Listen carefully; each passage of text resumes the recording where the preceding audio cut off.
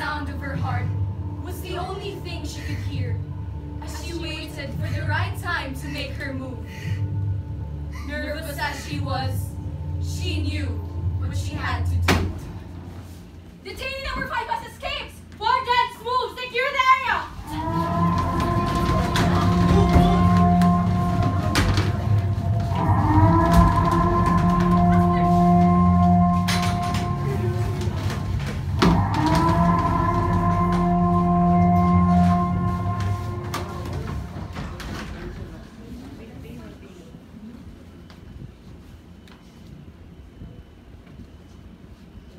Late-night patrols had become part of Mattis's daily routine. But something about his current location made him feel uneasy. Perhaps it was the cold air, or was it the eerie silence surrounding him? No, it was neither. Looking around, he sighed. For tonight, he was stationed at a familiar neighborhood, a place he knew he'd never forget. Matthias, what's wrong? It seems that something's bothering you. No, it's nothing. It's just that this place brings back so many memories. Go on, tell me more about them. Are you sure? It's awfully long.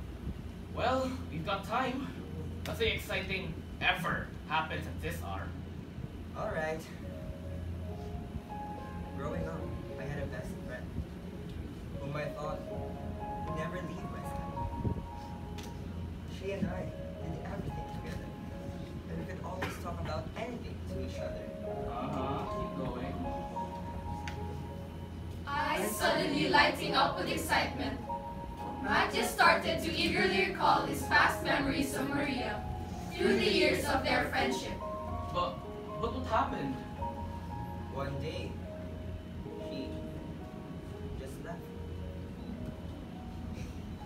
You know what I always regret? What? Never got to tell her that I love her. Matthias, Carlos, this is your police chief. A detainee from the correctional is on the loose and is in your location. She was last seen wearing a yellow shirt and a white bandana. Copy that. We'll secure the area. Scan the perimeters. Move!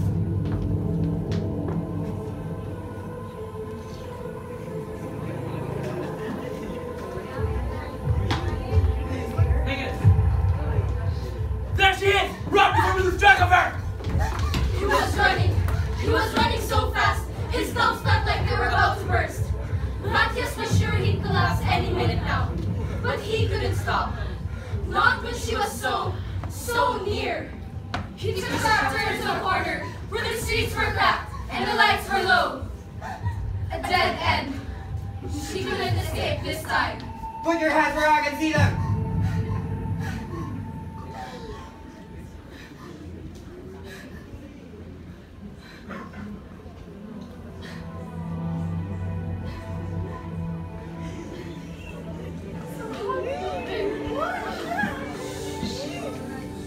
Matthias dropped his gun. He felt like his mind was playing tricks on him. But no, it was really her. Waves of memories suddenly came rushing back to his mind as he stared right into her eyes. It was really Maria Filipina, but he didn't expect them to meet. At least, not in this way. I've been doing well. I can say the same about you, though. What happened to you, Maria? Last I heard, you were about to get a job. I thought I found a stable job, but I was wrong. Times are hard these days, and I needed money badly. So I had to do a couple of odd jobs before the police found out. Why didn't you tell me? I knew you'd be against this, but what was I to do? Desperate times call for desperate measures. If you had just told me what was wrong, I could have done something. No! You couldn't! What's done is done, and there is nothing you can do about it now.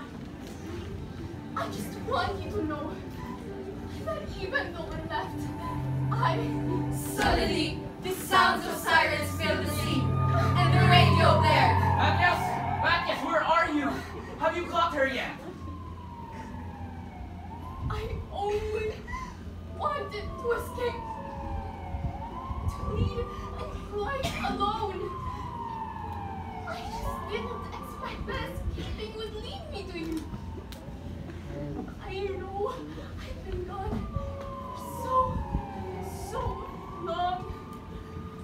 But even after these 20 long years, I never stopped thinking of the promise we made.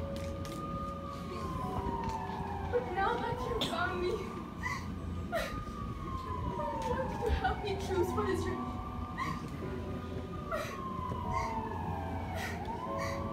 What do you have to do, Matty? Matthias hesitated, for he didn't know what to listen to. His heart or his mind. But he knew better. He realized that his heart would have to accept what his mind already knew. Maria,